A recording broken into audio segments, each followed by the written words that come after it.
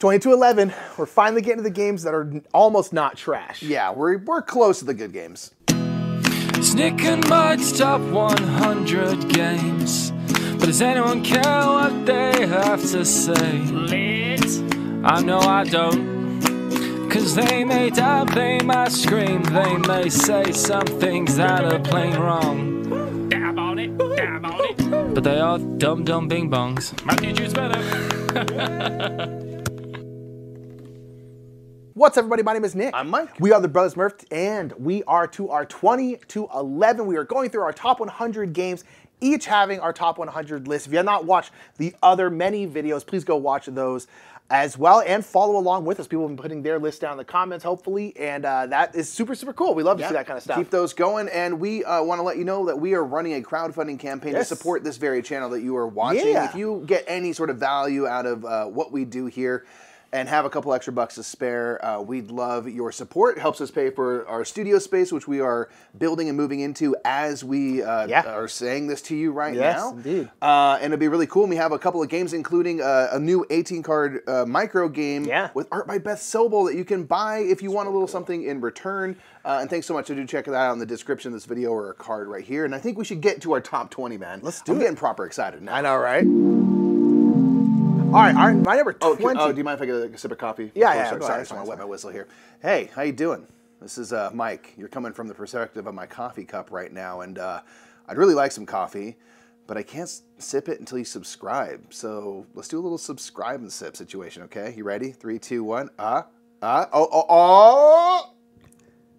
Just for the record, this is what this looks like. Yeah, that's movie magic, man. It's not a phone taped to a coffee cup. This is how they made Titanic, man. So if you're wondering, like, man, do the Brothers Murph have high technology? No, we sure do. I need my phone because my top 10's my top 100. Out of the way. My number 20 is going to be a game that I think would have been my top 100, but I don't think it'd be anywhere near this high if we didn't just have legit one of the best gaming experiences ever with it. This is King of 12. Wow. Yeah, that propelled it a lot. Well, first of all, it's a great game. I love King of 12, and I maintain it. You've been a champion for a while. Yeah, I've been championing this game for a while, but this is kind of, there's always recency bias with any list, and this is one where, like, we just at Dice Star West had such a good play of this.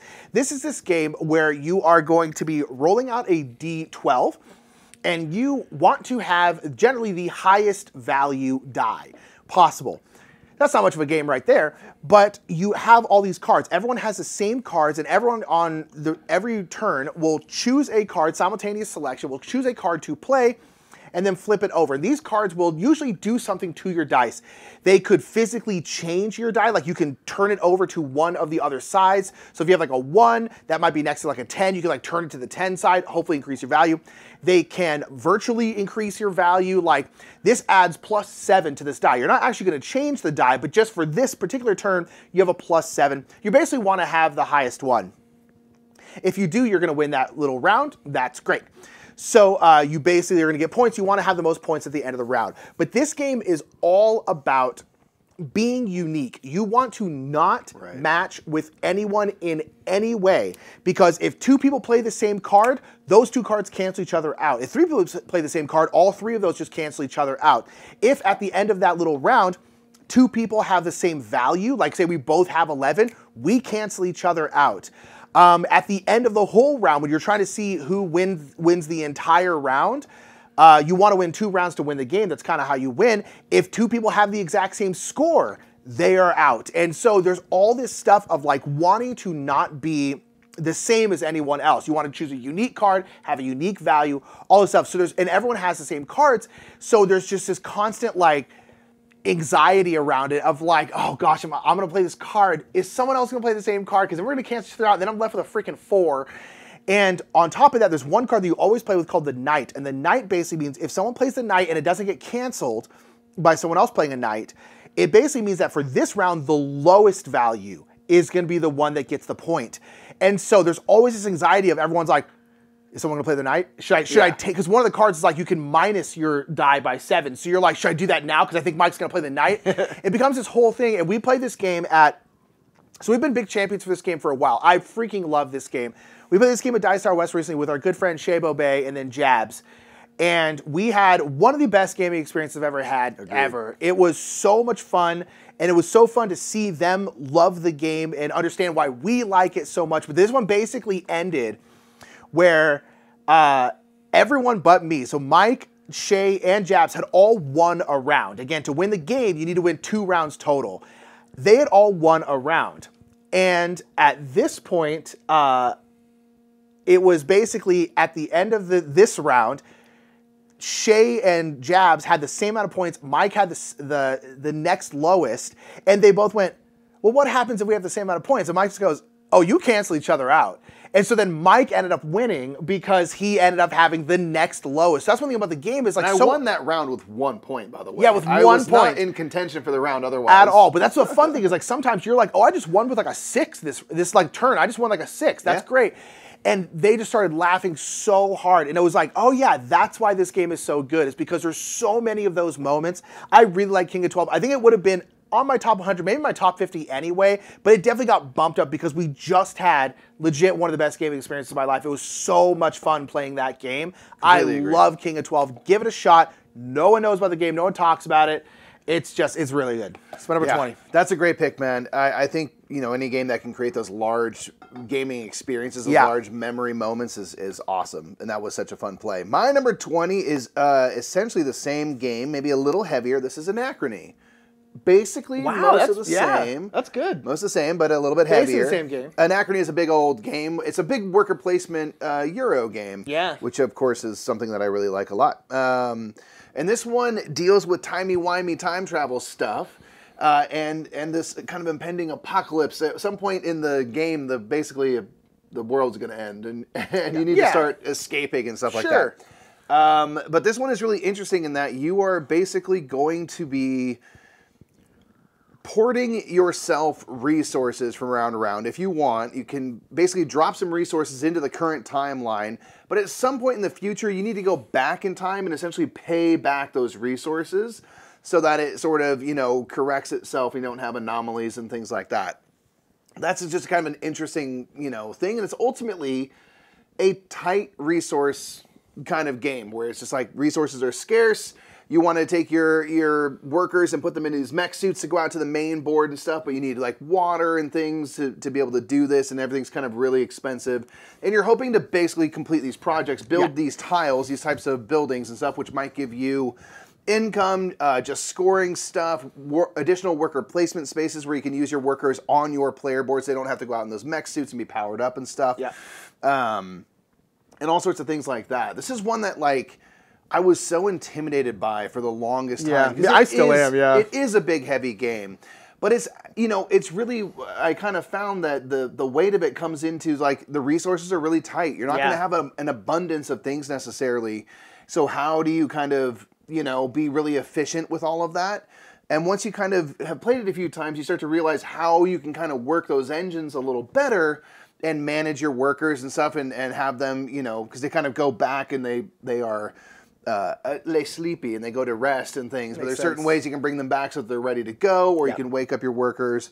There's a lot of fun things to do, and this is just one that I've really enjoyed, you know, mostly from being able to play on Board Game Arena, learning how the game kind of works and figuring out how to do more with my game. Because the first game I played, I felt like I did nothing, I had no resources. Right. And it's been fun to kind of grow with the game. It's got kind of a cool, wild theme to boot, which is cool. Extra fun. So my number 20 is Anachrony. My number 19 is a cooperative trick-taking game called The Crew Mission Deep Sea. It's so good. It's a great game. We don't get to play it enough just because of player count stuff, but we both really enjoy trick-taking. You've seen other trick-taking games on our list before this. And this is one that, you know, really, we had heard stuff about the first version of The Crew. The one I'm referencing, Mission Deep Sea, is the newest version of The Crew. Largely the same, but it does help with player scaling a little bit better in terms of the tasks you're completing. Right. But in this game, you're cooperatively doing trick-taking. So in a normal trick-taking game, you have to, you know, whoever leads the card plays a certain suit, and most of the time, if you have that suit, you must follow suit and play the same suit. And here you're doing that kind of standard trick-taking stuff, but you have specific tasks that everyone, you know, depending on the level of the challenge, has been assigned to. And it might be that, you know, you have to win one of the first 3 tricks, and I have to take the blue 7, or whatever it might be. And so now we're having to play out our cards in such a way that we make sure the right people get the right things at the right time to complete their tasks. And that's how we succeed in this mission to be able to move on to a more difficult mission in the future. I fell in love with trick-taking by playing Spades, you know, just a classic card trick-taking game with a standard deck of cards. And back then you're playing with a partner and you really learn how to communicate about your cards via the play. You can't obviously say what you have in your hand. Of course that would not, break all trick-taking games. So you have to kind of play certain things to try to communicate and manipulate what's going on. And there's kind of a language that gets developed with that. And so the crew is really cool because it allows you, or rather, you're encouraged to share that kind of knowledge and kind of teach each other, if someone's a little more advanced than the other one, about that kind of how to communicate with those cards, how to manipulate stuff so that you remain in control of the cards, and I get to play first. Or make sure that you're throwing under so that you don't have to maintain control so you can throw away cards or whatever it might be. And the crew, since it's a cooperative game, I'm inclined to share with you what I was trying to say by playing a card because we have the same goal. If I'm playing competitively, maybe I don't want to share that knowledge because I want to exploit that and win. And that's been really fun. So the crew mission Deep Sea just helps scale for player count in terms of like a certain task will be more difficult at a certain player count than others. And so it's a little more dynamic in that way, which helps with the balancing issue of your player count. And I just always really like trick-taking. So that's as simple as that. The crew is my number 19. Awesome. My number 19 is a new game that I am very, very into. You've heard me talk about it a ton recently. This is Kutna-Ora, the City of Silver. Yeah, dude.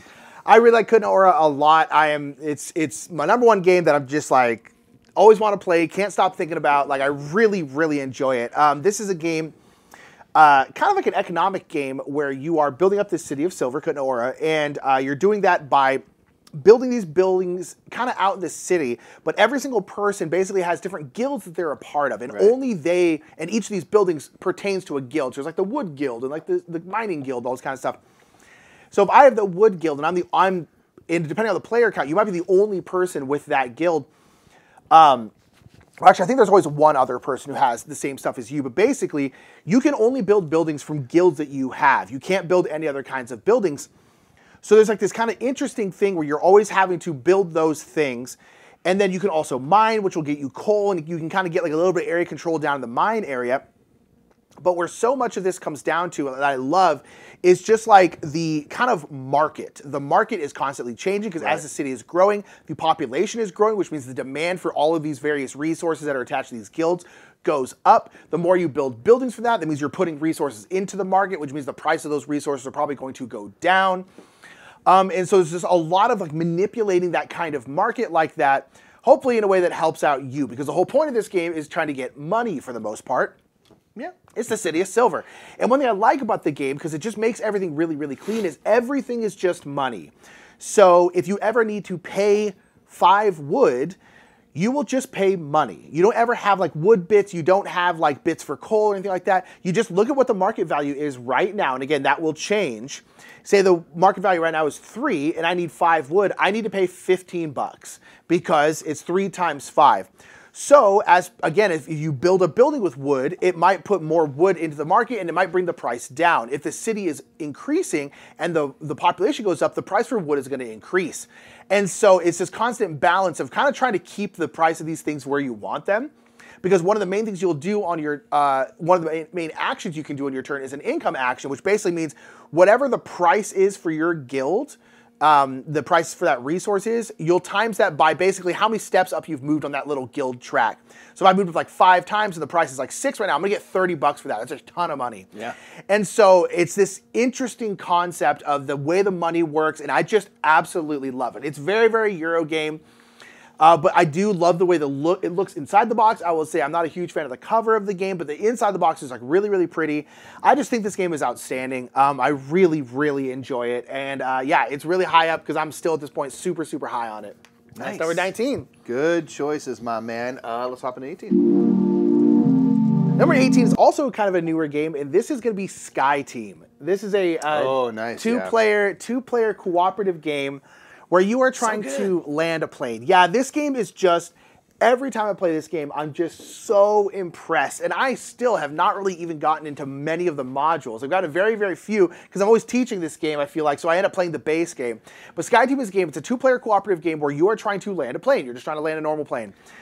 Easy. Easy peasy. I maintain I could if I got in the cockpit and the fish had killed the pilot or whatever, like airplane and stuff. I feel like I can land it. What I've always heard is that it's easy to fly a plane. It's hard to land a plane. That's the tricky part. That's fair. So in this case, we're landing, though. So you have the pilot and the co-pilot, and basically what's going to happen is you're going to kind of talk about what you want to get done on this turn, and then you're going to roll 4 dice behind your little screen, and then one by one, without talking, you're going to be basically placing these dice out on different spots on the board, which again is all different things that have to do with landing a plane. So you can move the plane forward, which means you're flying through the air, right? You can change the tilt of the plane. You can open up flaps. You can get like the brake ready to go. You can put the landing gear kind of down, because again, you're getting ready to land here. And so basically what's going to happen is you put out this dice, and then there's certain spots where each person has to play a die every single round, and that's going to be the engine and then the tilt. You have to play 2 of your dice there. And so there's a lot of different ways to lose, because you have a certain amount of time that you have to land this plane by, or else you're going to like overshoot the airport, or you're just going to crash early or something like that. So you can't move too fast, too far forward too quickly. You have to keep your tilt. You can't like tilt all the way over. That's another way you can lose. When you actually land, you need to make sure that your brakes are engaged so you don't like have a brake failure and it's like smashed to a wall or something. There's all these different ways you can like lose the game. And you just have to work together. But again, you're putting out these dice without talking.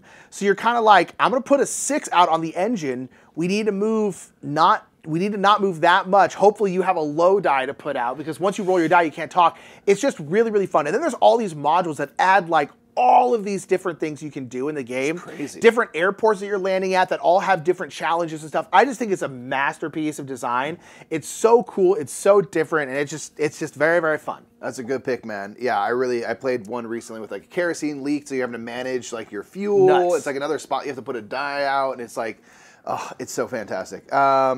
My number 18 is continuing in my Eurogame goodness. Now that we're at the top of this list, this is going to be Tzolk'in the Mayan Calendar. Ooh, yeah. This is a game where you are, it's one of the more unique games out there. It looks like this big gimmick and stuff, but it actually is really cool, because you basically have this board with a giant set of interconnected cogs that are going to be rotating. There's like this main cog in the middle, which will rotate every round. Meaning everyone's taking a turn, and then that will kind of time out the game.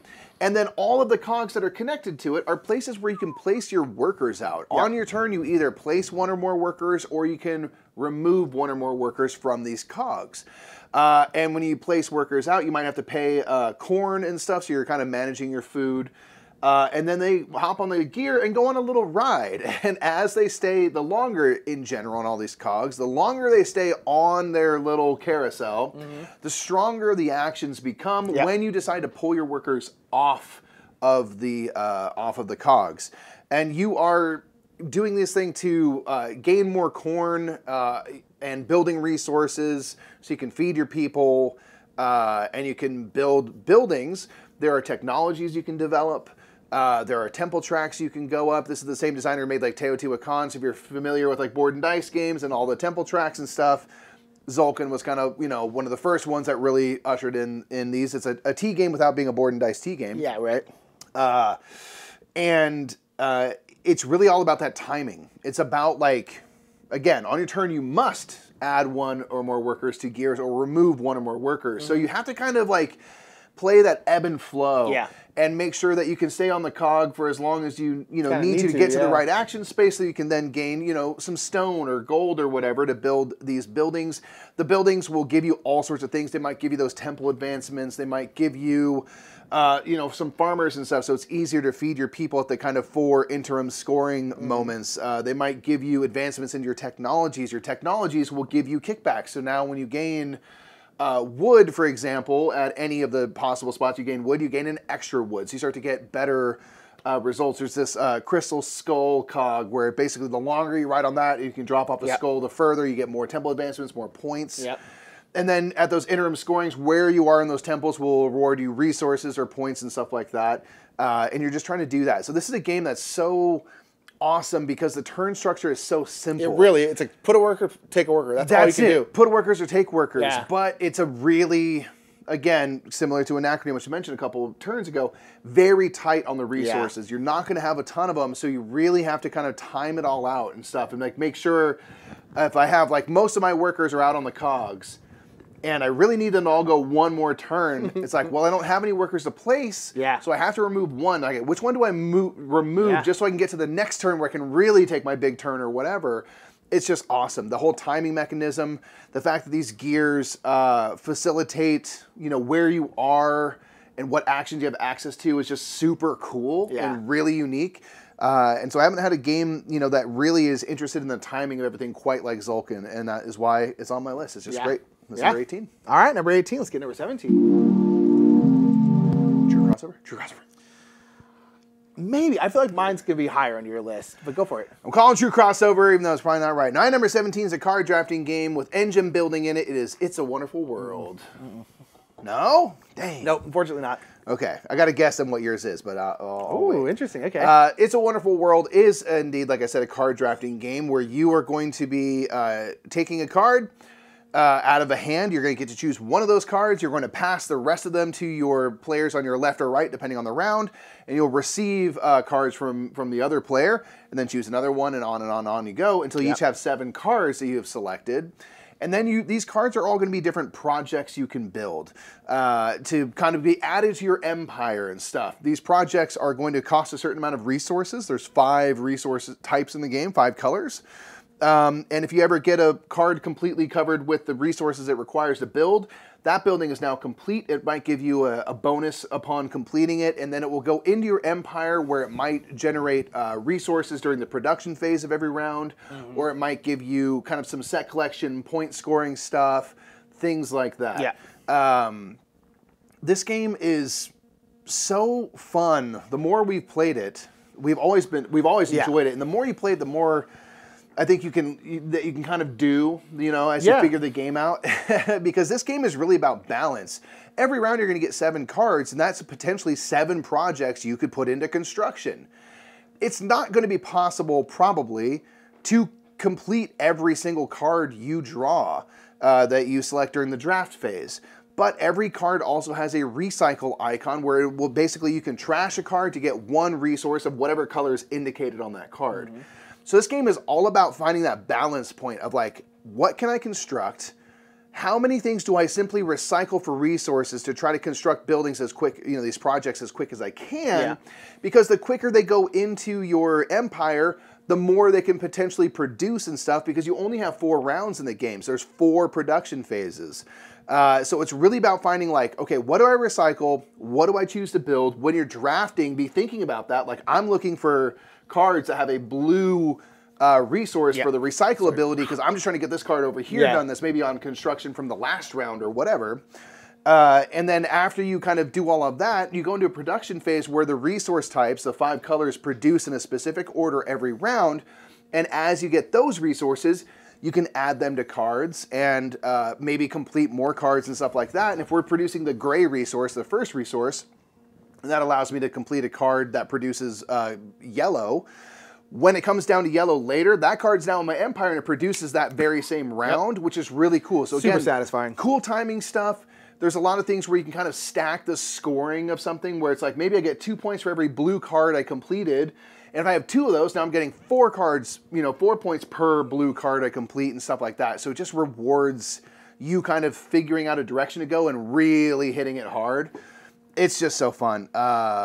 Yeah, the more I play it, the more I love it. It's such a good I'm down the game. same. Every time I play it, I'm like, I like that more than I did last time. Yeah, and I think I'm actually decent at the game now, which for the longest time I could not say. You really had a hard time. Now I'm actually okay at it. So that is my 17. It's a Wonderful World. My number 17 is going to be I'm going to say the Great Western Trail series. Yeah. I knew it. I was like, it seems like it's not like he's going to see his Great Western Trail. Yeah, it's the Great Western Trail. I'm going to say series because I like all 3 Great Western Trails. Yeah. They're all pretty similar in terms of how much I like it. If I had to choose one, I will choose Great Western Trail New Zealand. I know this Good guy. call. When you're like, oh, yes, it's like, I think you probably know what it is.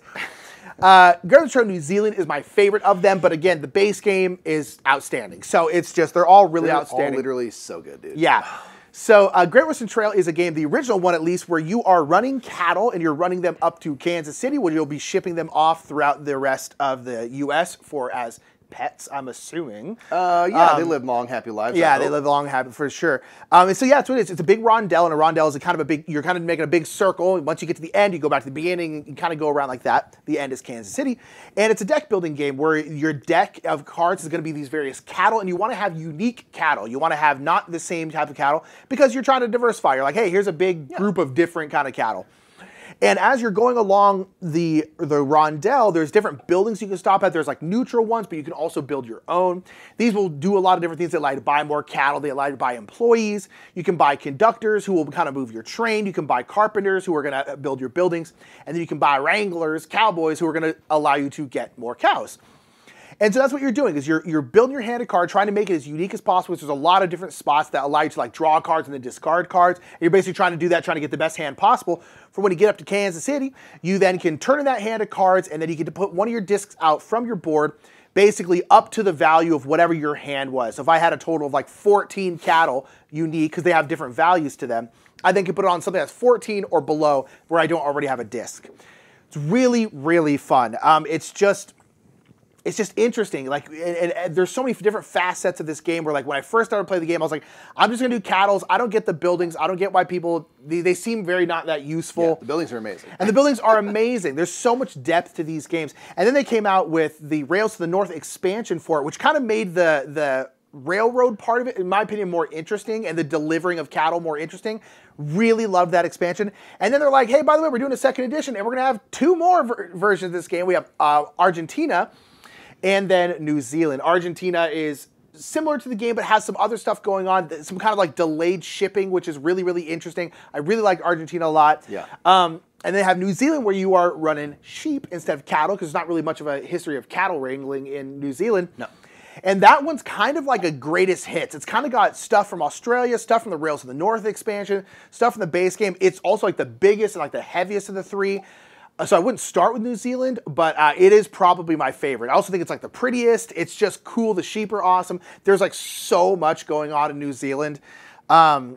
Yeah, it's cool. I love Great Western Trail. I'll play any of them. They're all outstanding. And it is my 17 Great Western Trail. Nice. Well done, sir. Let's hop into 16.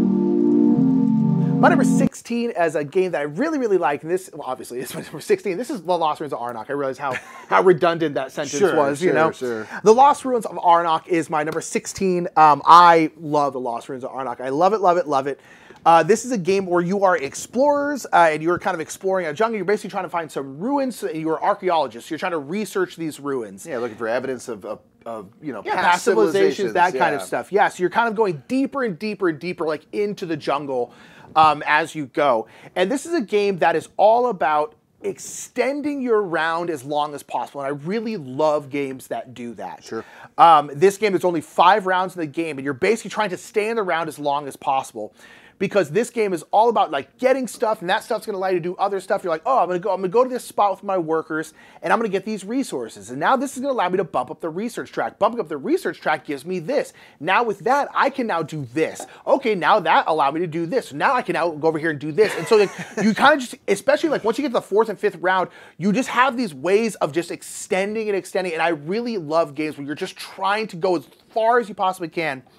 And so you are taking boats and planes and trucks to different parts of the jungle. You're going to these ruins that you're finding. There are like these, it's kind of interesting because this game is also kind of like not set in the real world, because there's literally like, there's like guardians of these things, but they're like monsters kind of. Yeah, and so it's like semi-magical. Yeah, it's like semi-fantastical part. But I like that about it. It's like semi-fantastical. These guardians that overcome these guardians. All those things give you points. You're getting new cards because there's a deck building element to the game. Those are going to be worth points. You're moving up this research track, which is kind of like the main part of the game's only kind of drawback, I would say, is like the research track is like one of the main parts of the game, if not the main part of the game. It's the main but part. it's kind of like off to the side on the board, so it doesn't feel like it's the main part, but it's like, if you're teaching the game, like, you need to make sure you do this, because that's a big part of the game. If you think thematically, like, the point is that you're archaeologists, and the research is what you're writing back. Yeah. Like, these are your findings and stuff. So, of course, it's the most important thing, but just the way the layout looks, it looks less important than it is. It's just so good. They've supported the heck out of this game. They came out with one expansion that made everyone asymmetric. So Amazing. And it was just amazing. They came out with a 1 to 2 player like campaign, which is like super cool. Amazing. I know they're working on something else, because Min and Elwin just post on BGG being like, hey, if you want to play test new Lost Ruins stuff kind of thing. So like, they're not going to stop supporting this game, because it does very well for them. And I'm okay with it because I absolutely love it. It's my number 16. Nice. My number 16 is a deduction logic game called Turing Machine. I figured this would be really high up for you. Yeah, this is no surprise. It shouldn't be. I talk about Turing Machine a lot, and I play it most every day. Yeah, you really do. This turtle. You gotta do the turtle. This is a game where you are going to be looking for a 3-number code.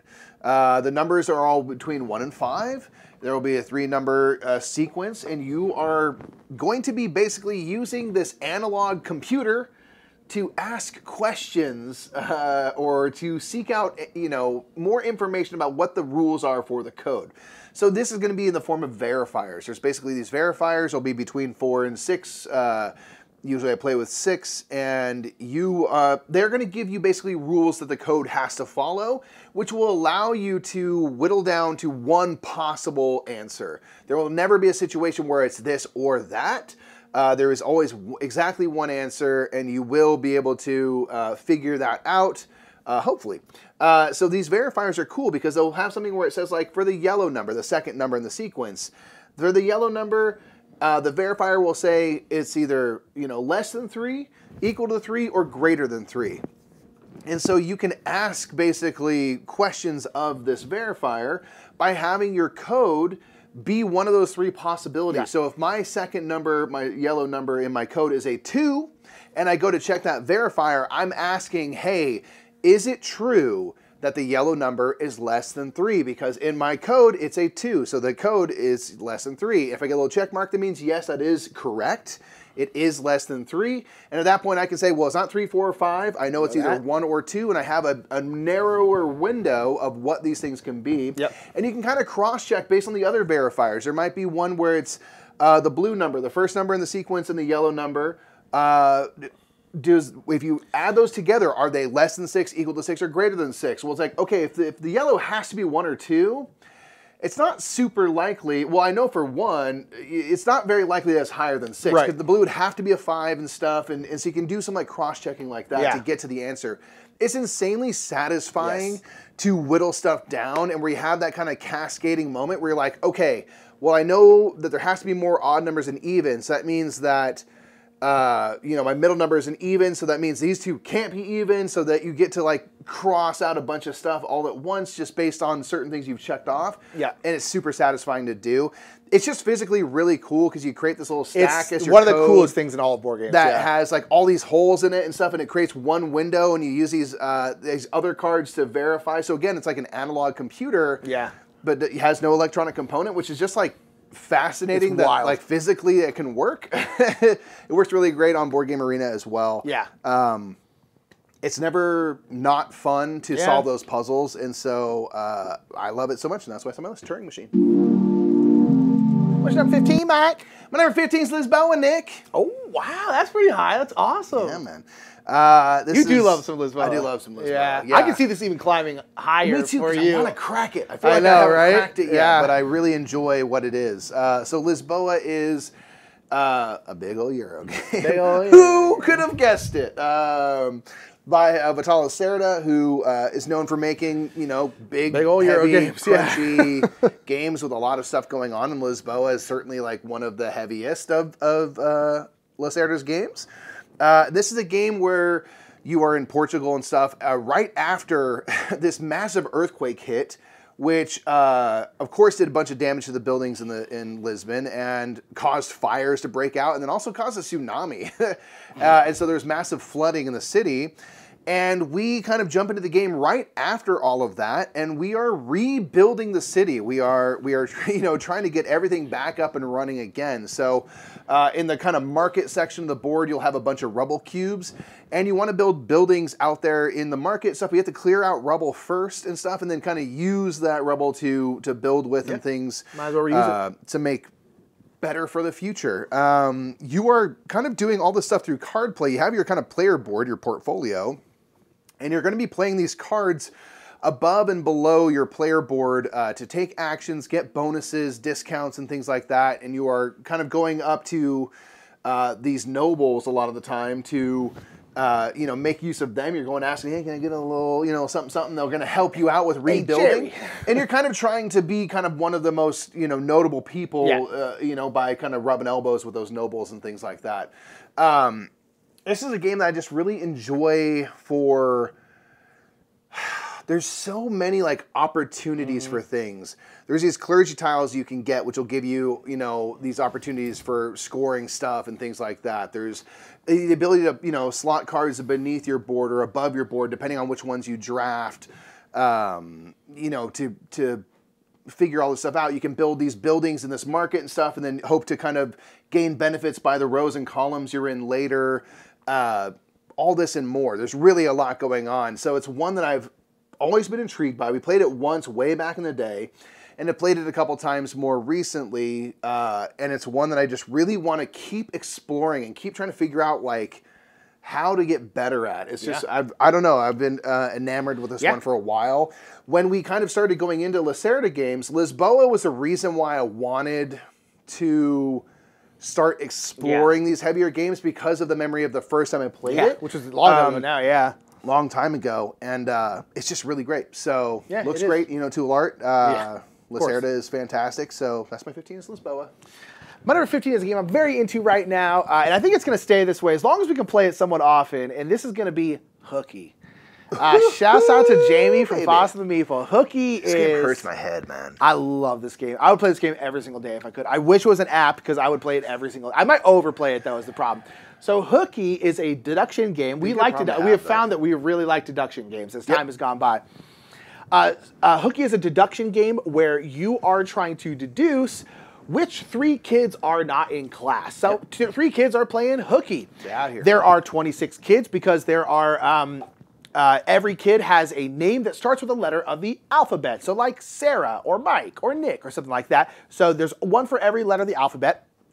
And then to play, and so there's going to be 3 that are playing Hooky. Those will be face down, so we obviously can't see them. You're trying to figure out what those ones are. And how you do that is you're going to be asking other people a 5-letter word. It's essentially kind of like competitive Wordle. Which is awesome. I love Wordle, and competitive Wordle is amazing. Music to my ears. Yeah, real talk. So basically, but how you deduce it is because every person, depending on the player count, you're going to get a certain amount of these kids. You're going to get a certain amount of letters. So I might be like, the letters I have are like A, J, N, Z, and L. Those are the ones I have. So I know for a fact that those 5 are not the 3 kids playing Hooky. I know that for a fact. No one else knows that, but I know that. So then everyone has letters. So what you're going to do is you're going to ask people a 5-letter word, like Mike, how about crush? C-R-U-S-H. And then what Mike will do is he'll look at his letters and he's going to say how many matches that makes for him. So let's say Mike had C and R. He'd say 2. And everyone, by the way, is hearing this. So everyone goes, okay, you write down crush and 2 for Mike. You're like, okay. You don't know which 2 necessarily. So that means 2 of those are Mike's. So you're like, okay, so like that means da-da-da. Now, but maybe I have the H. So like, well, I know it's not the H because I have the H. So that narrows it down even more. And so it's this fascinating thing. And then also, if there's a double, let's say it was like brass, B-R-A-S-S, and Mike was the S, he would say 2 matches because there's 2 S's. So it can get kind of weird with that. So basically, you're asking these questions. So it's fascinating because, one, you're trying to deduce, and I love deduction games, but you're also trying to think of good words. Because you're like, I think Mike is like K, Y, and like something else. You're like, oh, what about like yucky? Like Y-U-C-K-Y. And then you're like, okay, that matches 3. You're like, okay, cool. I think it's 2 Y's and I think it's a K because that's what. And you're deducing. And then as the game goes on, 3 times the game, there's 3 other cards that are out, and they're going to get flipped over. And those cards are going to be essentially cards like R gets flipped over. Now everyone knows that the R is not the one playing hooky. Yeah, so everyone gets a little bit more information. And so that's what you're doing. You're trying to figure out who's playing hooky. It's just, if you like deduction games, if you like word games, this game is an absolute slam dunk. And I'm just obsessed with it right now. I would play it every single day if I could. I love it. I want to play it over and over and over again. I love hooky. Shouts out to Jamie. It's number 15. Number 14 for me is definitely a nostalgic choice, but I still love it, and this is Suburbia. Nice. Suburbia is still this high. I mean, I think every other time we play it bad, man. It's been too long. It's been way too long. It's so good. It's usually my top 10. It dropped out a little bit because, as we were just saying, we don't play it too much anymore. But I love Suburbia. Surburbia's always been. It was one of the first games we played. That was like a proper like hobby game. We had played like Pandemic, I think like Zombicide, maybe like 1 or 2 other games, maybe. And then I played Suburbia. Yep. And this was the first kind of Euro game that I'd played, the first like tile placement game I played. And I was just like, what is this world? Like, this is a world of board games I'd never seen before. And this is a game where you're building out a suburb. And you're going to do that by kind of buying these hexagonal tiles. And those hexagonal tiles will be stuff that are in a suburb, like a gas station or a fast food place, or like just like housing or like a office building, things that'll be just in the suburb, right? And then you're placing them in your borough, your neighborhood, and where you place stuff matters, because on these tiles, it'll be what it is, but then it'll also have some things that it'll give you. The 2 things you'll be getting is income and then reputation. So people spending money in your suburbs, and then the reputation of your suburbs. Your reputation is going to give you population, which is the points of the game, because the higher the reputation, the more people that are going to move in, basically. So you're trying to increase those things. You're trying to increase your income, increase your reputation. And so there's all this adjacency stuff where if like you have a fast food place wants to be next to green tiles, because green tiles are like housing. You want them next to people who are going to be eating food. You don't necessarily want them next to like a freeway, because there's not necessarily people like living there. You want them next to this, because it might be like, oh, this tile is 1 income, plus it'll get +1 income for every green tile connected to it. So that way you get a whole big boost of income. And then, but as the game goes, as you're gaining more and more population, your suburb is getting bigger and bigger, which means it's essentially kind of losing that small suburb vibe. So you kind of pass these red lines, and that knocks down your reputation and your income. So as you're growing, you're constantly getting knocked down. You're having to kind of rebuild it. It's just so fun. I still, to this day, find the adjacency part of it super interesting. Everything makes sense. Like if you have an airport next to a green tile, which again is like a housing tile, you're going to get -1 reputation because it's super loud and no one wants to live next to that. There's like a slaughterhouse because, you know, people got to eat meat, and you don't want that anywhere near housing because people are like, that's a bummer. You know, whereas you want like a freeway next to office buildings because who's going there? People who are going to work. It's just fascinating to me. To this day, I still think it's incredibly well done. I love the game, but man, this game blew my gourd when we first played it. I was just like, I had never ever seen or heard of something like this, and I still love it that much. I love it, love it, love it. Suburbia is number 14. Nice, well done. Yeah, it's such a good game. We need to play it more often, for sure. 114 is a redo of a game that borrows from a game I mentioned earlier. It's a Wonderful World. This is Shipwrights of the North Sea. Redux. I was like, what? Wow, that's awesome. Version of Shipwrights of the North Sea. It's so good. It's so fun. So I just mentioned It's a Wonderful World and how much I enjoy that. And Shipwrights of the North Sea Redux, the new version of the Garphill game, which was always kind of, it was, you know, Shem Phillips' first game. The original Shipwrights. I should say, first major game, and it was seen as kind of the weakest, and so Shem decided to kind of redo it and borrowed from some of the stuff that he liked from It's a Wonderful World, something that he openly said like he was inspired by. So in this game, you are still trying to build longships in the North Sea Trilogy, and you are doing this through card drafting. So you're going to be drafting out cards that are going to have all different types of things. There are longships, there are buildings, which give you worker placement spaces, there are townsfolk, which can be kind of used once and then discarded, or can be attached to a building to modify what that building does. There are your Jarls, which will help you bump up these tracks and give you gold potentially. There are, I think those are all the types. Craftspeople, which help you build your longships. things like that. You're going to be drafting these out until you have a big hand of cards. Yeah. And then you are going to be choosing, again, similar to It's a Wonderful World, what to do with these cards. Like I said, your townsfolk, you can simply discard them to do their ability one time, but then they go away. Or if you have a gold and a building that's been built, you can spend a gold to tuck them under that building, and those buildings are worker placement spots. So now I can go to a worker placement spot that says, you know, spend a silver to gain a worker, and you can, maybe on the bottom it says, hey, turn in a worker to get 2 gold. And so it's like, okay, now I can do that all in one, have a really synergistic building. The buildings will also give you points and stuff, but ultimately, you want to be producing these resources and using these workers to build your longships. Your longships are going to cost a ton of resources. They're going to use these craftspeople as well because you need to have certain skills. And they're going to give you, you know, a powerful instant ability. They're going to move you up these 3 types of tracks.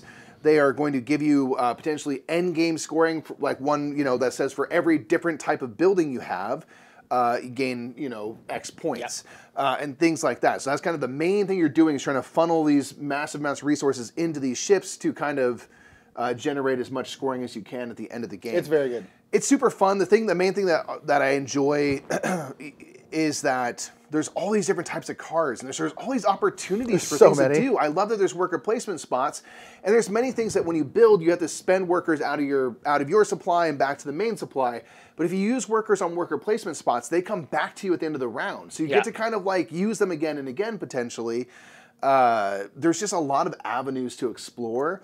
And each card also has a discard ability where if you discard it, you might get like a single resource or a worker or a couple money or the ability to draw a different townsfolk card. So I feel like there's a ton of mitigation. There's so much, It's like, I don't quite have what I want. Well, let me ditch this card to draw a new townsfolk card. Maybe that gives me something a little bit better. And you just are trying to do as much as you can in each round. It's mostly simultaneous play. It is very multiplayer solitaire. It works great as solo for that reason. Because like, then I'm not worried about holding anyone else's day up. It just takes a lot of the great stuff that I love from It's a Wonderful World and puts it into a theme and gives you a wider variety of what these cards do. Because in It's a Wonderful World, all those cards are just different projects. And this, there's like all sorts of stuff to do. Yeah, this was like, I think in my 60s or something like that. I think this is going to climb for me for sure as we play it more. I love this game. I love it so much. That's my 14 is Shipwrights of the North Sea Redux. My 13 was mentioned by you earlier in this list. This is Great Western Trail. Again, I figured it'd be a little bit higher. Not a ton, but a little bit higher. Similarly, when I say Great Western Trail, I do refer to all the versions. The Trilogy. The Trilogy, the Great Western Trilogy. New Zealand is my favorite of those, but I play, you know, regular Great Western Trail all the time on Board Game Arena, and I like them all so much. All the things that you mentioned are really great. I just think that there's more to this game than you think originally. Yes, it is. And there are, I think, if you kind of go one of the directions hard enough, if it is, you know, running cattle, if it's building buildings and making use of those, or, you know, working on your train, or if you're in New Zealand on your ships and stuff, there's a lot of ways to get points and a lot of things you can do. New Zealand is just cool because those sheep have their breeding value as normal, and you can go up to Wellington and deliver, or they also have their shearing value. You can shear them, and and deliver wool. So there's a lot of spaces that will give you the ability to deliver the sheep themselves, or just deliver their wool. Yeah, which is really nice to have. So there's like more options there, which is really cool. And like maybe I build out my hand of sheep in a different way because I'm looking for their shearing value first and foremost. That's really cool. The Argentina version is really cool in that you have like the strength of the cows and stuff, and you can get farmers, the granjeros and stuff, and like there's just a lot of stuff. So again, everything Nick said, I agree. Great Western Trail is my 13. My 13 is a game that's always around the top 10. This is Grand Austria Hotel. Nice. Grand Austria Hotel is so good. It's just, we actually just got the roll and write version, which is also very good, which is nice. Yeah. Grand Austria Hotel, you are running a hotel in Grand Austria, obviously. Grand Old Austria. Grand Old Austria. So yeah, so you're running a hotel. You're a hotelier. And basically what's going to be happening is you're going to be getting guests. These guests, at the bottom of your hotel, there is a cafe. You're going to have guests that come into your cafe. They're going to want certain things. They're either going to want like cake, strudel, wine, or coffee. And if you serve them what they want, they will then stay in your hotel, which I personally think is a hilarious thematic thing. Like they like have no idea where they're going to stay, but if you feed them what they want, then they'll stay there. I just think it's really funny. I think it's nice to know that like where you're staying, you also have bomb food, so you don't have to go anywhere. It's just in the world where like you always reserve stuff beforehand nowadays. It's just such a funny concept, but like nonetheless. So then they'll come up to you. All these guests have different color kind of identifications. They're blue, yellow, red, or green. So blue guests have to go into blue rooms, red into red, yellow to yellow, and green can kind of go anywhere. They also have something on the bottom of them that's going to give you something when you put them into a room. And so obviously you can also build out your hotel. So your hotel, you can essentially open up different rooms, different colors that you want to do. You can close those rooms, essentially put guests into them. There's an emperor track that you can go up to because the emperor is going to come and inspect your hotel and you bound to make sure it looks good. All these different things. But really what it boils down to is the way you do your actions in this game. There's a big old pile of die and you roll all the dice out and then you assign them their pip values 1 through 6. And then on your turn, you can essentially take a die from one of those values, and that value is going to be attached to an action. So like number 1 is getting cake and strudel. Number 2 is getting wine and coffee. Number 3 is opening rooms, so on and so forth. And the strength of that action is equal to how many dice are there. So if I do the open a room action and I take one there and there's 5 dice there, which is a lot, I can then open 5 rooms. Now you need to have money to do things like that. So it's not necessarily like it's just free, but you're like, oh, I can do 5 things. So a lot of times you're like, man, I have a lot of people who need wine. Everyone's trying to get wine drunk on a Tuesday morning. You know it. I need wine. And then you roll like 0 2s and you're just like, oh, I can't get any wine. Holy crap. And it's really tough. So this game is basically doing what you can with what gets rolled. Because sometimes you're like, oh, great, I needed a bunch of these. There's a bunch of dice here. This is awesome. There's definitely some ways to mitigate it. Like 6s can basically be anything. So you can like mitigate it a little bit, but it tends to be really tough, really brutal. And it's just very, very fun. But it is a tough game. So if you're not into that, then definitely, watch out for it. But I still really, really love it. We've had it for years, played it for years, and it's still really great. So that is my number 13. Let's get it 12. Number 12 is Boone Lake. Ooh. I don't care. It's apparently my favorite Pfister game, Alexander Pfister game. I love Boone Lake. Yeah. Boone Lake is kind of one of those divisive ones, I guess. We love it though. It was on Mike's a couple lists ago. Like I love Boone Lake. Boone Lake, you are in kind of like the old west, kind of like frontier stuff, and you're kind of like explorers. I was gonna say colonizers wrong. There's no one there, luckily. Yeah, you're kind of explorers. You're settling is the word I'm trying to say. Yeah, so you're settling this land, and then basically how you do it is you do it through these actions. One of the main drawbacks this game has is that it's very long. At 2 players, it's not too long, but it usually is like 2 hours. So I just only ever played it 2, and I just don't really mind the length of the game. But nonetheless, you're choosing an action. The action is going to be like playing cards, putting out tiles. You can put out pastures, which will have cows. You can put out buildings. You can then upgrade those buildings into like, it's like a building, and then it's a town, and then it's a full-on settlement, things like that. You can do these actions, but the cool thing is whatever action you choose, there's almost always going to be a follow action, which means you're going to get to do this really, really cool thing, and then everyone else is going to do a similar action, but kind of a lesser version of it. I love games with follow mechanics. I just always think it makes it more interesting because you're just always engaged in what's happening because you're like, oh, Mike's doing this big cool turn, but I also get to do something too. That's really, really nice. It's just really, really fun. There's a bunch of cards. The cards will give you like ongoing powers where it's like, oh, now every time you do this, you're just going to get some money. You're going to do this. They have end game scoring. There's a whole bunch of different cards. There's many copies of the same card, but you can have multiple copies. Sometimes you can get a couple of these actions that are just like super strong. Where you're like, oh, every time I put a cow out, I'm getting to like draw 3 cards. I get a whole bunch of money. I'm getting all these things because I just have a whole bunch of cards that deal with putting cows out. It's just really, really good. I freaking love this game. I just love it. I don't know why. I'm just like charmed. There's nothing. The thing about the game is there's nothing I can really point to of like, this is why I like this game. But I just do. Like, the way it all comes together, I just really, really enjoy. There's like this kind of racing element where you're racing down the river that times out the game. So like there's just so many, in my opinion, there's so many different interesting design spaces. There's so many interesting decision spaces. We're like, oh, what action I do? That's an interesting decision space. The kind of like, how much do I want to go down the river? That's an interesting decision space. There's so many of these little things that, in my opinion, just come together in a really fun game. I really like Boon Lake. Again, it's kind of divisive. People either really like it or really don't seem to like it. And we are kind of become slightly evangelists for this game. I freaking love it. Boon Lake is my number 12. Nice. My number 12 is a worker placement game. Can you tell that I like worker placement Euro games? It also uses tile laying and stuff, and it's a former number 1. No, it dropped out of your top 10? It's a Feast for Odin, number 12. Oh my god! This is why I told Nick when I ranked my games that I was shook up by what happened. I thought, when you were talking about how shook you were, I thought it was maybe you're not your number 1. It dropped out of your top 10? Barely. It's number 12. I mean, it's right there. It's basically the top 10 plus, you know? I'm freaked out by it. So, wow. A Feast for Odin is a Viking-themed worker placement game. I'm going to close my eyes while I don't want to look at people. I don't want it to shame. It's a big old worker placement game from Uwe Rosenberg where you have a ton of action spots that are in kind of 4 columns or 5 columns with the expansion, which is what we play with.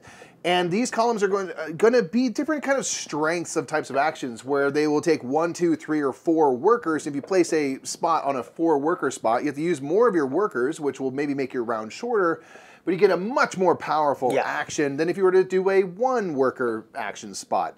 The area of the board is broken up into different areas of like getting resources, kind of, you know, hunting for food and things like that, building buildings, building ships, going out and exploring distant islands, raiding and pillaging and doing Viking stuff. And all of these things are sort of going to comprise of you gaining tiles.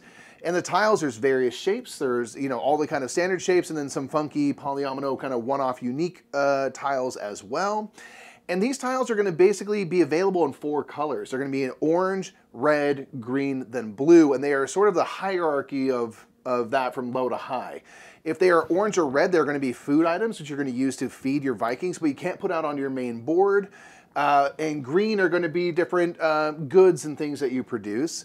And you can upgrade them to blue. And the reason why you might want to upgrade to blue is on your player board that you're filling out, you can't ever have green touching green. You have to have green and blue kind of offsetting. Blue's wild and can go anywhere. So you're kind of working on upgrading tiles, gaining tiles, getting them onto your player board and generating income and various things like that to cover up basically all the negatives that are on your board. Of which there's a lot. Of which there's a lot. It's scary the first time you play this. You're like, oh, that's so many negative points. Yeah, but you basically are going to try to fill out your player board as much as possible. There's ways you can get unique tiles that are also considered to be like blues. They can touch anything, go anywhere.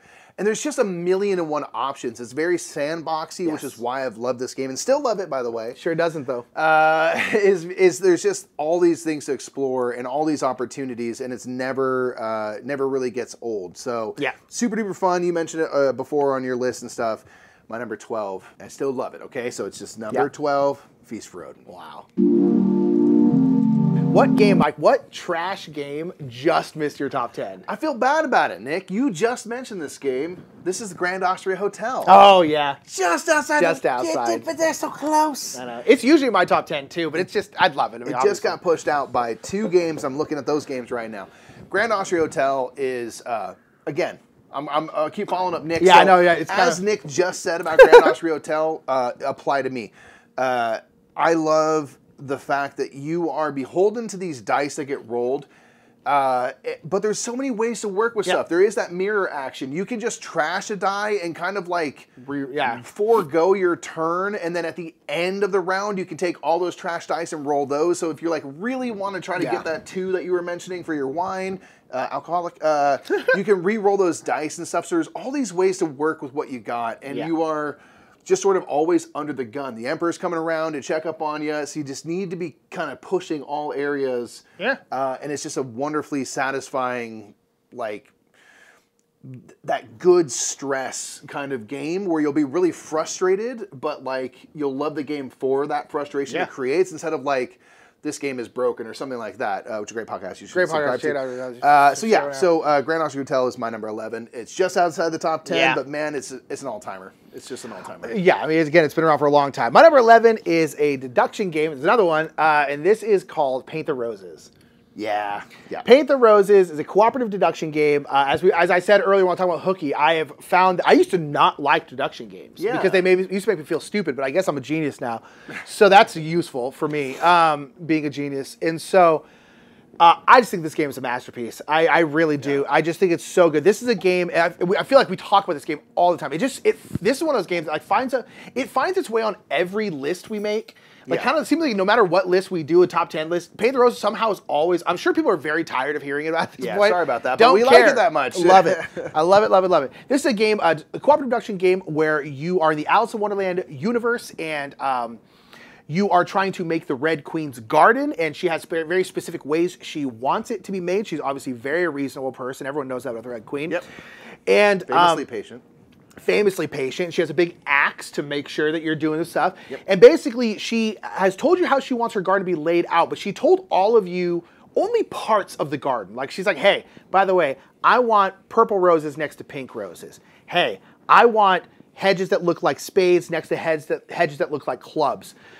Because there are 4 different color roses, 4 different shapes of hedges, which are in the shapes of the suits of the cards. So, hey, Mary. And so basically, you're going to have these whim cards, which is, again, what the queen wants. And that whim card will say, like, purple roses next to yellow roses. What you're going to do in your turn is you're going to take a tile, you're going to place it out onto the board. And then if you made any matches for your whim, so basically the tiles are going to have hedges and then flowers on them. I need purple to yellow, right? So if I put a thing down, a tile, and I made a match where now there's purple next to yellow, I will put one of my cubes out there and say, hey, this makes a match for my whim. So if I put it next to, say there's a spot with like 3 purple flowers, I put a thing with yellow, I just made 3 matches for myself. So I put down 3. And that basically, people go like, oh, I think Nick's whim is purple to yellow because it can't be this, it can't be that because it's not enough matches. The only thing can be 3 matches is purple to yellow. So that's what you're doing. But the cool thing is when I put out a tile, it might make a match for Mike's whim. Because Mike's whim might be like you want diamond hedges next to red flowers. And it turns out that like there's also that there. So Mike's like, oh, by the way, that made a match for me too. At the end of every turn, you have to guess. You have to make a guess of someone's whim. If you get it correct on the whim, there'll be a certain amount of spaces, and your gardener will move up that many spaces on the track. And then the queen will move a certain amount. If you get it wrong, the queen's still going to move. You're not, but the queen's going to move double. And there are easy, medium, and hard whims. They will give you more points of movement the higher they are, but they're also going to be harder to guess because easy ones are always color to color. It's always flower to flower, color to color. Medium are always hedge to hedge, but hard could either be color to color, hedge to hedge, or hedge to color. So if Mike has a hard whim, you're kind of like, oh, that could be a lot of different things. It's so much fun. There's like all these expansions for it, all these models. I'll tell you right now, I've never played any of them because I love the base game that much. I'm still trash at the base game. Yeah, I don't think you need the expansions. Maybe, I really don't think you do. I think they're great if you want them, but like to me, I'm like, I have such a hard time with this game anyway that like the queen speeds up throughout the game. It's really hard to stay in front of her. I lose this game way, way more than I win, but I just absolutely love it. Paint the Roses is so, so good. It's my number 11. I can see even going higher. It's just that good. I love Paint the Roses. My number 11, and that's the end of this list, y'all. End of the list, everybody. If you've been watching along with us, thank you so much. It's, of course, easiest to jump to the 10-1, which will be the next video. Yes. But we really love talking about all these games because literally anything on this top 100, on our top 200, are amazing games. Yeah. We love them so much. So it's fun to talk about the ones that just missed that top 10. You know, the coveted top 10 I know, right? spot. This is always a tough list because, like, man, these are just outside. But hey, all right, so we'll be back with our next top 10, 10-1. Make sure to check out our Kickstarter if you haven't already. Please Make sure to continue writing in your top games as you're going through this list, and we'll see y'all later. Bye. Thank you so much for watching that latest installment of our top 100. We're getting there, folks. 22-11. Ooh, we're almost up to that 10-1. Make sure to check out the other installments if you haven't already on the right side of your screen. Big shout out to our channel sponsors, Restoration Games, Garphill Games, and Board Game Geek. Love y'all to death. Let's do this.